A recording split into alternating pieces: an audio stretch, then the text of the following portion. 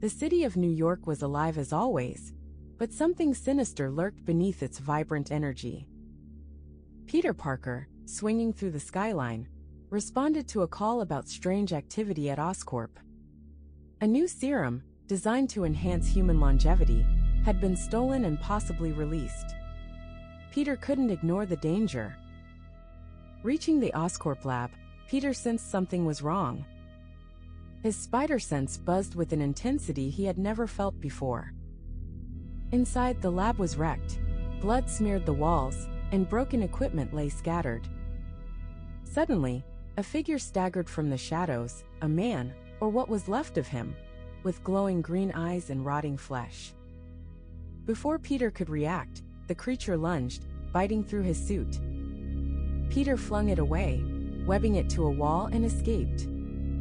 But the bite burned, leaving him uneasy as he swung home. The following hours were a nightmare. Peter's body changed rapidly. His strength grew, but so did an unbearable hunger. His reflection revealed pale skin, bloodshot eyes, and sharper teeth. He avoided Aunt May and stayed locked in his room, hoping it would pass. But the hunger gnawed at him until it broke his will. One night, Peter leaped into the city, swinging wildly, his movements erratic and primal. His first victim was a thief breaking into a store. Instead of stopping the crime, Peter attacked the man, driven by an insatiable craving. He tried to stop himself, but his mind was no longer his own. The city noticed quickly. Reports of a violent, bloodthirsty figure in Spider-Man's costume spread like wildfire. Jonah Jameson seized the opportunity to declare Spider-Man a menace, using the horrific evidence to fuel his crusade. Peter avoided his loved ones, terrified of harming them. But instincts betrayed him one night when MJ found him on their fire escape, unrecognizable and feral. She reached out, but Peter growled, warning her to stay away. Just as his hunger overtook him, Iron Man intervened, blasting him back with a repulsor beam. Tony Stark had been tracking Oscorp's stolen serum after S.H.I.E.L.D. flagged it as a global threat.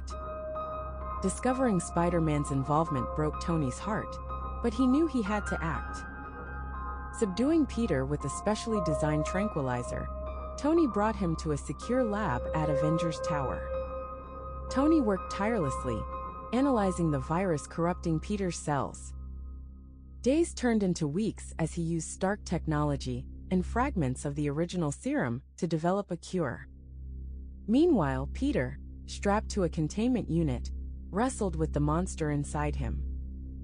Memories of MJ, Aunt May, and his responsibilities flickered through his mind, faint echoes of his humanity. When Tony administered the antidote, Peter's body convulsed in agony. The procedure was grueling, pushing him to the brink of death. His screams echoed through the lab as the virus was purged from his system. Finally, he woke to find Tony by his side, exhausted but relieved. Peter broke down, the weight of what he had done crushing him. He remembered every life he had taken during his transformation. "I killed people, Tony," he whispered. "How can I ever come back from that?" Tony placed a reassuring hand on Peter's shoulder.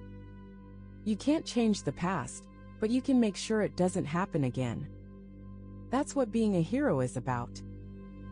Peter returned to his role as Spider-Man, though the memories of his time as a monster haunted him. With Tony's help, he ensured Oscorp's dangerous research was destroyed, vowing never to let such darkness resurface.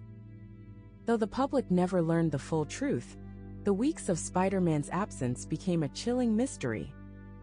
For Peter, it was a scar he would carry forever, a reminder of how close he came to losing himself and the responsibility he bore as a hero.